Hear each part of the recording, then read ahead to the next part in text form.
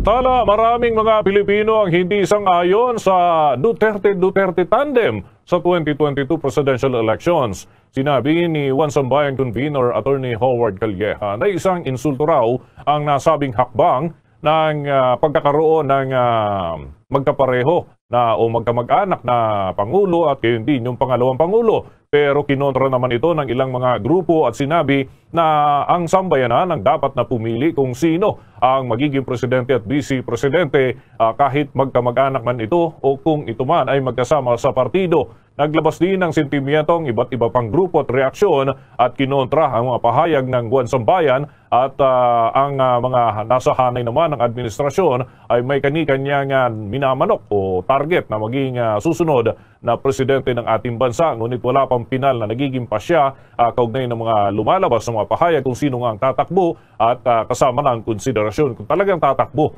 ang anak ng Pangulo na si Davao City Mayor Inday Sara Duterte. Pinalkam ng pamunuan ng Philippine Air Force ang pagdating ng 5 pang bagong S-70I Black Hawk utility helicopters mula sa bansang Poland. Ito ang ikalawang batch ng delivery ng mga nasabing bagong helicopters. Ang Antonov transport plane ang nag-deliver sa 5 Black Hawk helicopter mula sa bansang Poland patungo sa Pilipinas.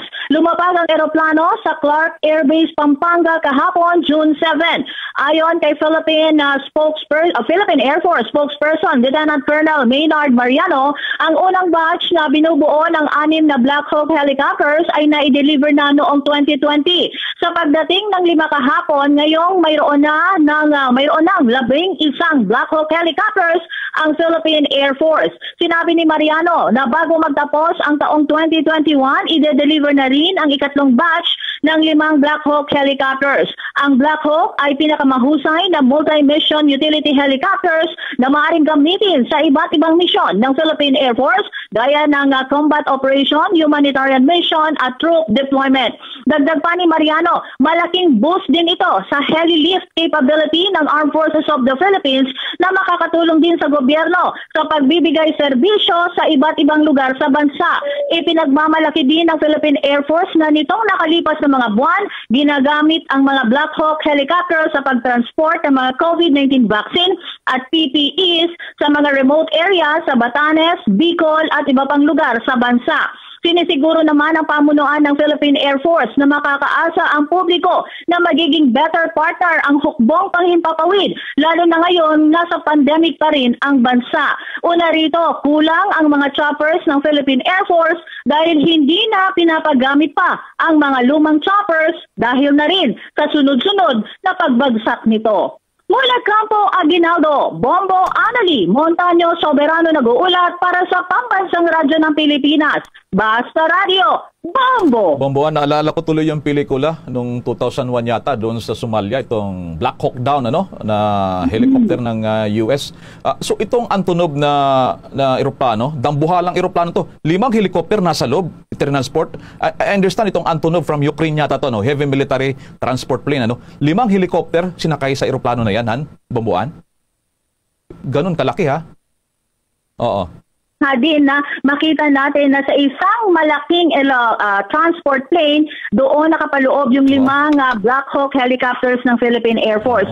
So ito yung pangalawang batch, Bombo Elmar, na binili ng gobyerno sa bansang Poland dito nga sa mga Black Hawk helicopters. So asahan natin at the end of the year ng 2021, mayroon pang 5 mga Black Hawk helicopters ang nakatakdang dumating para sa Philippine Air Force.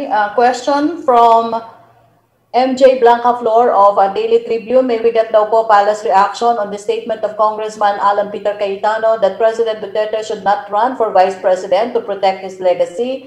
Will the President consider the advice of his former running mate? Similar question with Chris Jose of Remate. I'm sure the President will listen to all these well-meaning remarks, particularly coming galing po kay dating Speaker Alan Peter Cayetano na naging running mate niya noong 2016. Wala pa naman pong desisyon kasi si Presidente Duterte. So lahat po ng gusto magmungkahi, magbigay ng suhestyon, welcome naman po sila dahil nasa proseso pa lang ng pagdedesisyon ang ating Presidente. Ang second question po niya, did the President mention politics during your meeting with him last night? Did he give his reaction to the PDP Laban's resolution convincing him to run for Vice President? Wala po. Wala pong nabanggit kahapon. Yesterday's IATF meeting was one of the shortest that we had. We ended rather early, bagamat matagal po talaga yung biyahe galing sa Davao. So late na rin kaming nakauwi. No? And the President also had a later engagement, no, na doon din sa same venue kagabi. So wala pong politika. It was straightforward COVID kahapon. Opo. Ang third question po niya, did he comment on calls for the presidential bid of Mayor Sara? Is he worried or concerned that the mayor will run for a higher government post next year? Wala po. Wala pong kahit anong sinabi kagabi because as I said, it was a short meeting, a very short meeting, and no politics po. Thank you, Secretary Roque. Please join us in our open forum in case yung ating mga colleagues sa Malacanang Press Corps have questions. No? So tuloy na po tayo sa ating open forum. Yusek Rocky. Yes, good afternoon, Secretary Roque. May tanong si Laila sa Laberde of Inquirer. Hindi ko lang po alam kung ito yung nakasama na ninyo sa presentation kasi late po ako nakapasok. Pero ang question po niya, will the palace fund the back pay and differential pay of the previously demoted nurses whose positions have since been corrected under a memorandum issued by Executive Secretary Medeldea? In PGH alone, nurses are seeking 43 million pesos. If yes, what will be the source of the funds? From Laila Salavera of Inquirer. Ano po, yung prospective ng gobyerno mas mataas ang sahod ng ating mga nurses. Ito po ay decision naman po ng Korte Suprema, no? Yung POCIS decision, no? Yung ang nurse ang naghain po ng kasong yan. No? So prospective, wala pong problema. But we are seeking guidance po from the Executive Secretary kasi yung kanyang memorandum na in-issue is effective June 1. No? So aalamin po natin kung anong magiging desisyon sa back pay.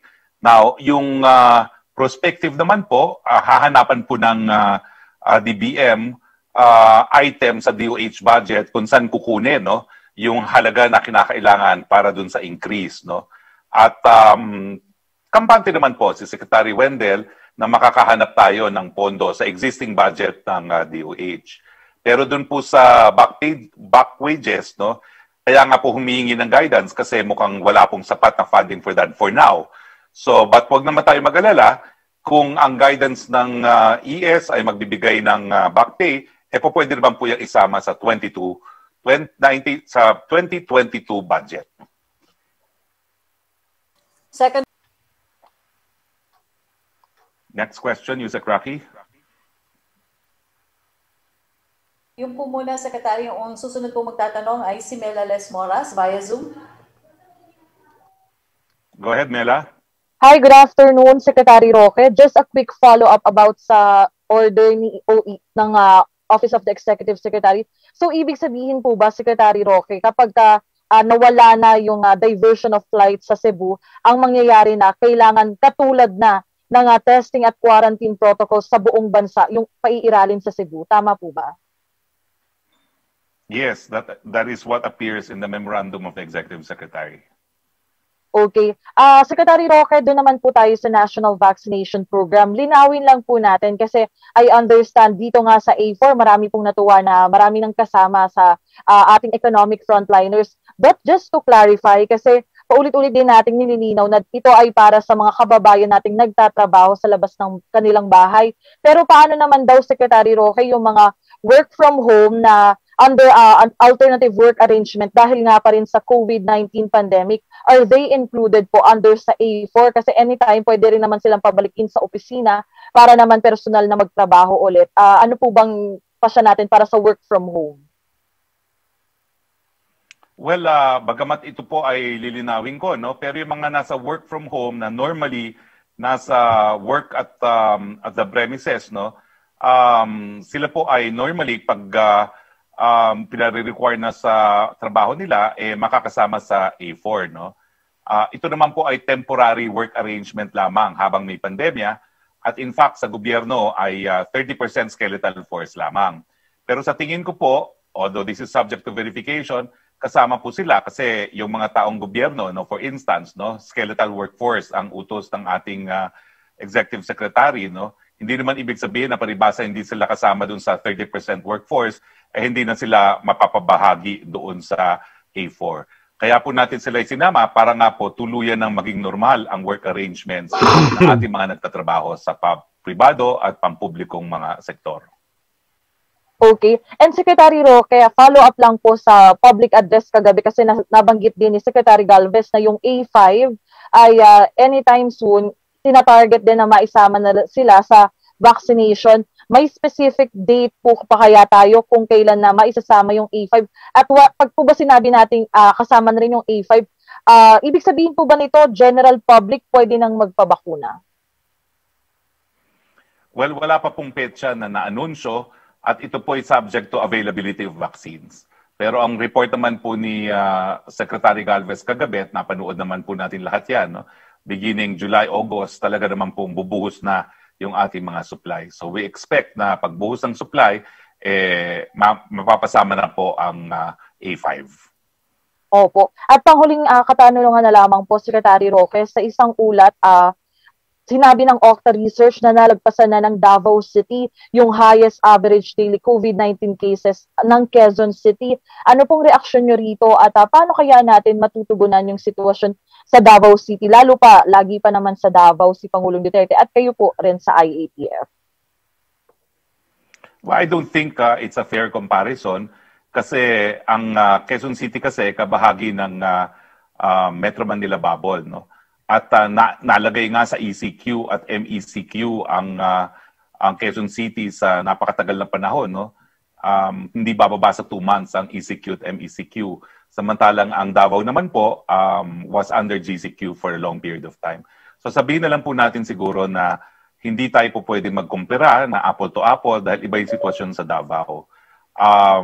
Kaya po siguro bumaba ang kaso sa Quezon City dahil nag-ECQ nga at nag-MECQ na hindi naman po nangyari sa Davao. Pero pangalawa po, ang Davao po is actually, kumbaga, the place where many people from the Davao region seek medical assistance, no? So, hindi rin po maaalis yung katotohanan na dahil lang Southern Philippine Medical Center caters to everyone in Southern Philippines, yung mga datos ng mga COVID-19 cases include cases from the neighboring areas in Southern Philippines. Okay. Thank you so much po, Secretary Roque. Okay. Balik tayo kay Yusek Rocky. Yes, Secretary.